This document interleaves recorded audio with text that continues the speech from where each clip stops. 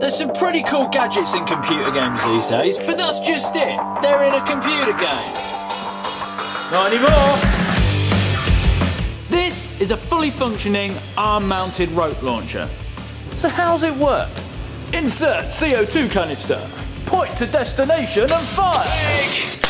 We all look the same.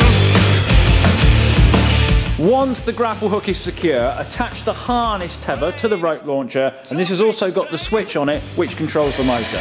Now, winch yourself up. Now, we're sick and tired. Please don't snap, please don't snap, please don't snap.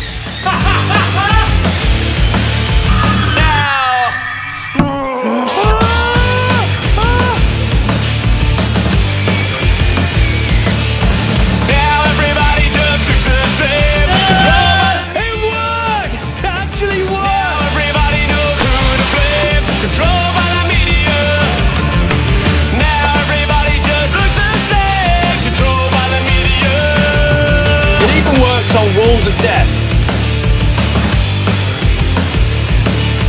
Beat.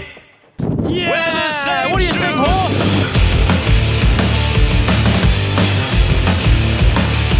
Back. Can't take the strain.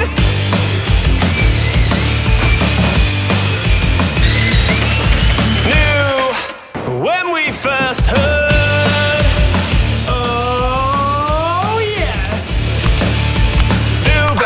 The Hidden Blade from Assassin's Creed, one of the most notorious devices of any game franchise. The ability to deploy and retract the blade at the mere flick of a wrist, and I've got one that works on mine!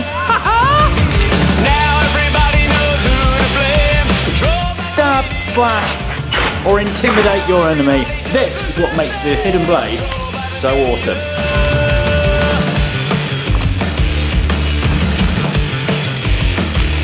Yep, Assassin's Creed is real.